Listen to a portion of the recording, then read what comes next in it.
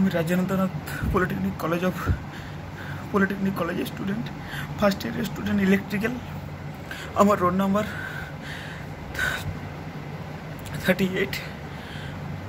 আজকে আমি আমাদের কলেজে দুটো মেয়ে এবং কিছু ছেলে পরীক্ষা দিতে পারেনি। তারা পয়সা দিয়ে ভর্তি হয়েছিল, তাদের পরীক্ষা দিতে পারেনি। তার জন্যে আমাকে তারা বলে, আমার বন্ধু হিসাবে তারা আমাকে বলেছিল, আমি কিন্তু আজকে যখন কলেজে ঝামেলা, আমি তখন প্রেস দাদাকে আমি কল করে ডাকি। যখন আমি প্রেস দাদাকে কল করে ডাকি, তারপর আমি যখন পরীক্ষা দিতে যাই, তার মোটামুটি 45 মিনিট আগে আমাকে সবাই ডাকে। আমাকে ডাকার পর একটা অন্য রুমে ডাকে। তারপর আমাকে যাকে অপমান করে, তুই 3 বছর কলেজে আছিস, তুই এই করেছিস, সেই করেছিস, অনেক কিছু আমাকে হিসেবে অপমান করে। কত অপমান আমি সহ্য করবো। তারপর ওখান থেকে রুম থেকে বেরিয়ে আসার পর আমি প্রিন্সিপাল স্যারের রুমে ঢুকেছি।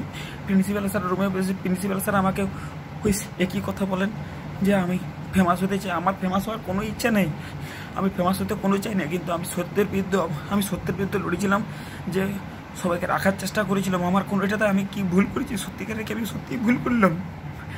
আমি এতটাই কি ভুল করলাম যে আমি সত্যের বিরুদ্ধে লড়লাম, তাই আমি এতটা ভুল করলাম? আমি ওদেরকে বাঁচানোর চেষ্টা করলাম। আজকে আমার এত বিপদ। তারপর আমাকে বললো, তুই তো এখন কলেজে 3 বছর আছিস, তোর কী হয় দেখ, তুই কলেজে হাইলাইট হয়ে গেছিস, তোর কলেজে কী হতে পারে দেখ। আজকে আমি কলেজে ভর্তি আমি কলেজে যখন পরীক্ষা দিতে বসি, তারপর কলেজে স্যাররা, প্রসন্ন স্যার, পার্থ স্যার আমাকে বললেন, আমি স্যারদেরকে এতটা ভালোবাসি। স্যাররা আমাকে বললেন যে তোকে মনে থাকবে, তুই কাজটা ভালো করলি না, প্রেসকে ডাকলি তুই। তারপর প্রসন্ন স্যার অন্য রুমে জিজ্ঞেস করছি যে তবলা বাজাই, আমি তবলা বাজাই সে ওই কোন রুমে আছে, আমি তবলা বাজাইতে আমার রুমে গেছে। তারপর পিছন রুমে বসিয়ে আমাকে বললো, তোকে খিস্তি মারলো আমাকে। আমি যখন কাঁদি, স্যার বলছি তো কিছু হবে না, ঠিক আছে। কিন্তু আমি কী করবো এবারে? আমার তো কিছু করার দরকার আছে, আমার তো নিজের জীবন আছে। আমি কি সত্যের বিরুদ্ধে লড়াই করে আমি কি নিজের জীবনটা শেষ করে দেবো?